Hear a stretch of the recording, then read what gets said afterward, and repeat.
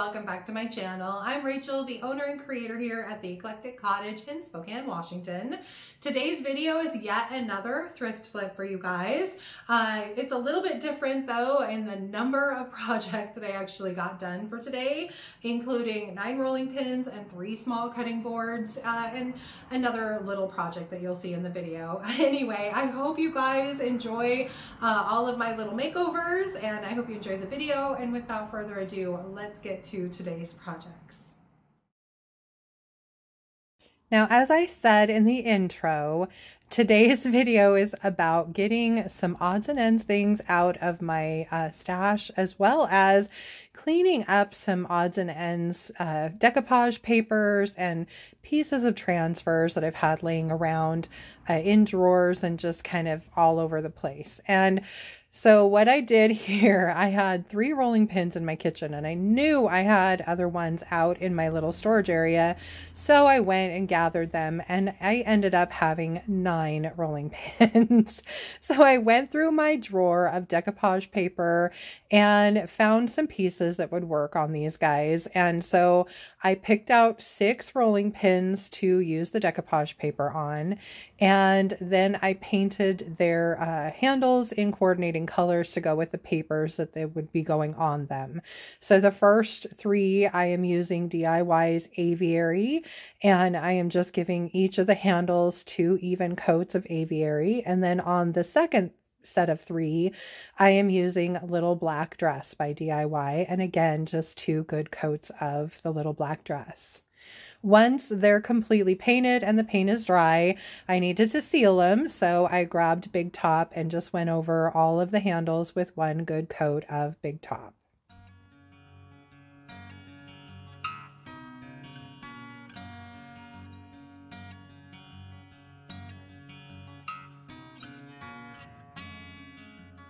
Once I had 1 coat of the Big Top on all of the handles, I set them aside to dry completely before I moved on to the next step. So next, since I am going to be using decoupage paper on these, I wanted to have a nice clean white background so that all of my images on my papers would stand out really nicely. So I am using DIY's White Swan, and I am just giving each one of these rolling pins 1 good coat of White Swan. Just being careful, I didn't want to go over the edges to the handles. I wanted to leave that little bit of the original color showing at the end of each of the rolling pins. Now, in all honesty, this is the first time I've ever decoupaged a rolling pin, and I wasn't really sure exactly how to measure my paper. So I just wrapped it around one of the rolling pins and then used a pencil to kind of draw the line where they met each other, and then cut it out with my paper cutter. Once I had my piece of paper cut to the right length to wrap around the rolling pin, I laid a little strip of DIY's liquid patina onto the rolling pin and then carefully placed my decoupage paper on that, and then went over it with a second coat of the liquid patina to help smooth out wrinkles. Then I just began working my way around the rolling pin, just adding a little bit more liquid patina in little strips, and then laying the decoupage paper down and using my brush to remove as many of the wrinkles as I could while adding that top layer of the liquid patina. Now, I'm not sure exactly what the name of this paper is. I know I bought it from Jamie Ray Vintage quite some time ago, and I have had these scraps sitting in my drawer for ages now, and I thought these rolling pins would be a perfect way to use up some of this older paper. I also wanted to mention that I did spritz my paper with just a little bit of water with my mister bottle before I actually put it on the rolling pin. That helps alleviate any wrinkles and fold marks in the paper before you even get started, which is helpful. Also, I cut the paper long enough that there was a little bit of overhang at each end of the rolling pin. This is so that I can sand off the edges of the paper when these are dry, rather than trying to cut them to the exact length that I needed. And as it happened, I had just enough of this paper to cover 3 of these rolling pins, which is why 3 of them all have matching coordinating green handles. The other thing that I discovered while doing this is that it is better to have a little bit of an overlap at the end of your paper rather than cutting it so short that you have any of that white showing through. Overlap is much better than having a white strip on your rolling pin when you're finished. Now for this little rolling pin, I have a scrap of an older Redesign with Prima paper. This is a rice paper called Floral and Dream. And for whatever reason, the piece that I had went around this rolling pin perfectly. I don't know how that happened, but it was the exact size that I needed to wrap around this particular smaller rolling pin. So I just used the liquid patina, same as the others, and left a little bit of an overhang at each end. This piece was almost perfect for this rolling pin. And then finally, for the last two rolling pins, I had this scrap piece of Roycycled decoupage paper. This one I believe is called Sepia Blossoms or Sepia Blooms. It's a very pretty paper.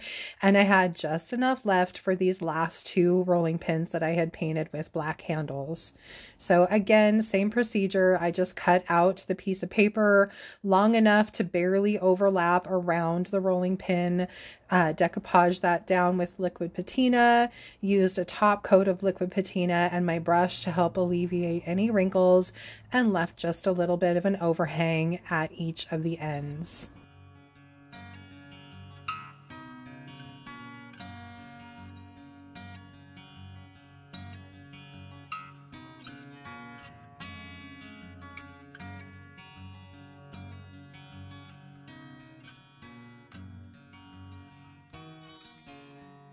Once all of my decoupage rolling pins were completely dry, I grabbed a piece of 120 grit sandpaper and very carefully in a downward sweeping kind of motion, sanded off the excess paper from the ends of the rolling pins. Being careful to try not to go too far because I really didn't want to accidentally sand any of the paint off of the handles.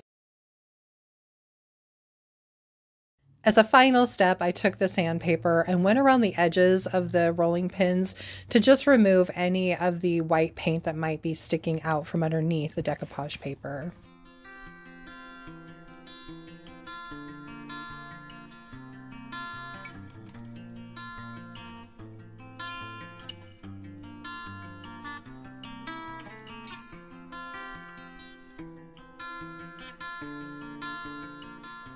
Once I had finished with the first 6 rolling pins, it was time to move on to the last 3.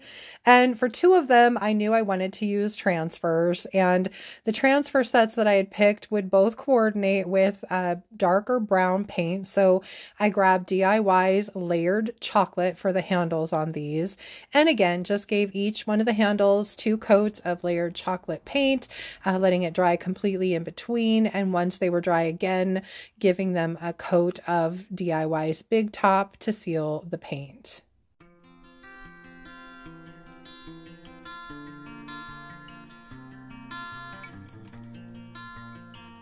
Once the handles were completely dry, it was time to paint the body of these guys, and for that I'm using DIY's Crinoline. I love this color. It's such a beautiful neutral, and I am giving each one of these rolling pins 2 coats of Crinoline, letting it dry completely between the coats. Now for the first rolling pin, I'm using up some spare pieces that I had of a transfer set by Redesign with Prima. I believe it's called Papillon collection. Forgive me if I didn't pronounce that correctly. I know that Papillon is French for butterfly. And so I used the word inspire in the middle and then just added 2 butterflies, 1 to each end of this rolling pin. And then this one is ready to be sealed and it'll be finished. And then this is a piece out of a transfer set, also by Redesign with Prima, called Forest, that I had a few extra pieces kind of laying around. And once I had those transfers down, like I said, you just need to seal them. So I am using DIY's Big Top for that and just going over each of these guys with 1 good coat of Big Top. Now for my 9th and final rolling pin, this one I really loved the look of just naturally. I liked the honey color.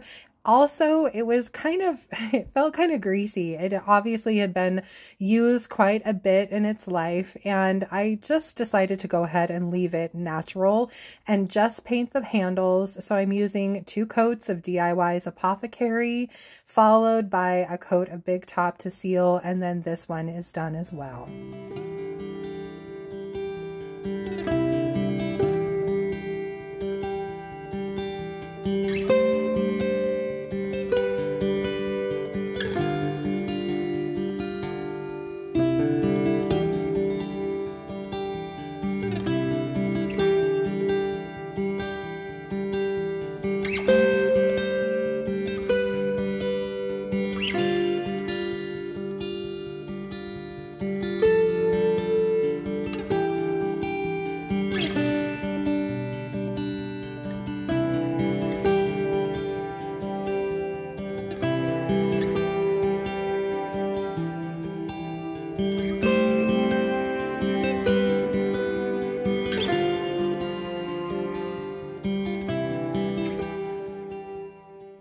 Project 2 is a pretty simple makeover. I have had this fork and spoon set in my stash for I don't even know how long. My daughter actually bought these for me ages ago, and it was because I had sold a couple sets of forks and spoons that I had painted and was having a hard time finding them at the thrift store, and said something to her. And so when she saw these, she grabbed them for me. So then, of course, I just kind of threw them in my stash and forgot they were even there. So today is the day that they are finally getting finished and out on the floor. So I am using DIY's Apothecary and just giving these each 2 coats of Apothecary paint, letting them dry, and then going in with my damp shop towel and doing some pretty heavy distressing on these. I really wanted some of that dark brown to kind of shine through, make these look like they've been sitting around for quite some time and were a little bit aged. So once I was finished with that, I moved on to sealing the paint, and for that I just used a coat of DIY's Big Top, and then these guys were finally finished.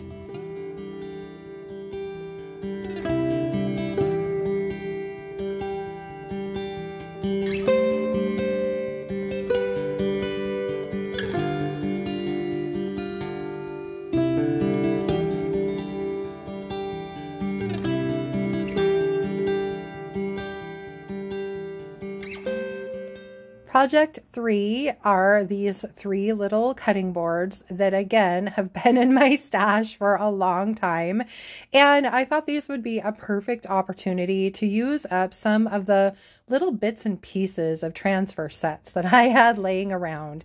I don't know about you guys, but I always seem to have several little itty bitty pieces of these transfer sets that I just try and keep organized, and they always end up all over the place. And so I really wanted to use those up rather than have them get ruined or end up throwing them away. So I started by painting my cutting boards. I used Apothecary on one and gave it 2 coats front and back. Faded burlap on one, 2 coats front and back. And on the third, I used Crinoline, again, 2 coats front and back. Let those dry completely, and then it was time to decorate. For this Apothecary cutting board, I am using up bits and pieces of an older transfer set by Redesign with Prima called Botanical Paradise. Now, I don't even remember all the things I have put this transfer set on, but these are just the pieces that I had kind of left over that kept getting scattered around. My cat knocked them down once and all over the floor. Luckily, I was able to salvage them, and I just really decided it's time to use them up and not have to worry about them anymore. So I just kind of took a moment and figured out my placement, and then just one by one started laying my transfers down.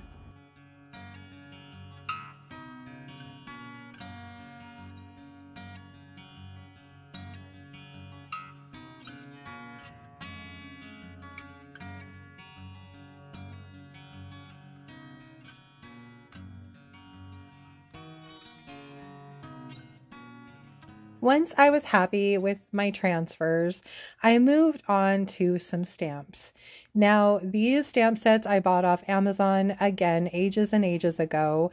I have a lowercase set and an uppercase set, and so I decided to make the words home sweet home using the lowercase for the home and then the uppercase for the sweet. Once I had them placed where I wanted them, I picked them up with a piece of backer sheet, then inked them up with some Stazon black ink, and then carefully laid them back down where I wanted them, holding them with one hand and just pressing those stamps with the other, not too hard, but just enough to get a decent impression.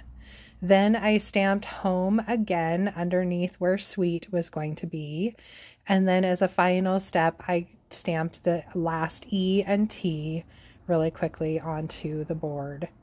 Then it was time to seal my board, and for that I'm just using a spray sealer by Rustoleum. It's just a clear matte spray. Then it was onto the Crinoline board, and for this one I decided to use a stencil as a background, and this stencil is called Script. It's by Redesign with Prima. I am stenciling that with a Golden Ticket Liquid Patina by DIY using a makeup sponge. Then it was on to decorating the piece, and for this one I'm using the rest of a transfer set I have called Wild Amorous. This one is by Redesign with Prima as well. Tons of beautiful purple and pink, very feminine florals in this transfer set. And this is one I actually do have available on my website at www.theeclecticcottagespokane.com.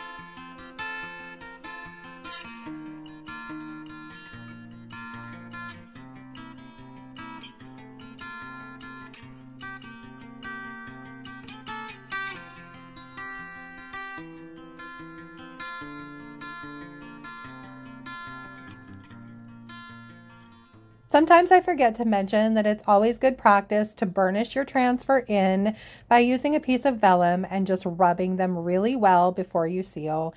And again, for this one, I am using the same clear matte spray from Rustoleum. For my third and final little cutting board, I am using pieces and parts of the transfer set by Redesign with Prima called Forest.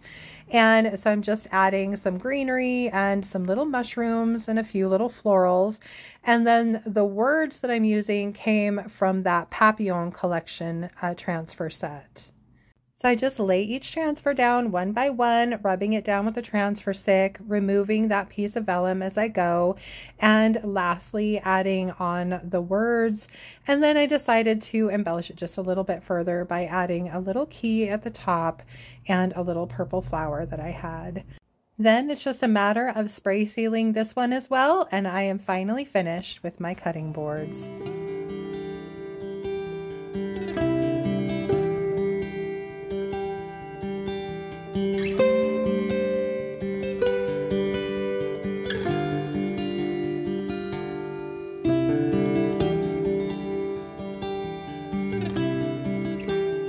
You guys think of my plethora of projects for today's video. I hope you liked them and I hope you enjoyed the video. If you did, please remember to give it a thumbs up. I so appreciate that. If you haven't already, I would love it if you would subscribe to my channel and then just hit that little notification bell so you don't miss anything. And don't forget to drop me a comment below and let me know which of the projects your favorite was today. I think for me, I had two. I really liked the Crinoline and the Apothecary little cutting boards. Those were probably my two favorites. For Tuesday's video, I'm really not sure exactly what it's going to look like at this point. My husband is coming on Saturday, which is tomorrow, to build me a little divider wall here in the cottage. So it's going to be kind of a mess of a day. I doubt I'm going to get much finished here. And Sunday, we're actually going on our very first junk run of 2024. So it could be a thrift haul. It could be some footage of building the wall. I am really hoping this afternoon to get to the little coffee table project that's waiting for me. So it could be some of that too. I'm really not sure, but anyway, cut it. I hope you will join me back here on Tuesday for the video. Should be fun no matter what. And just a reminder too, the paint and products you saw me use can be purchased through me at my website at www.theeclecticcottagespokane.com. I carry not only the DIY products, but Sweet Pickins Milk Paint, Redesign with Prima, as well as Roycycled Treasures Decoupage paper. So check those out. Anyway, I hope you guys have a lovely weekend. Thank you so much for all the beautiful comments on my last video, you guys. I know not every transformation I do is going to be quite that dramatic, but I really, really appreciate all the beautiful words you guys had to say. I am very happy with how that little dresser came out. If you didn't catch the video, please go back and check that out. Anyway, have a great weekend, you guys, and I will see you back here on Tuesday. Thank you so much for being here. Bye.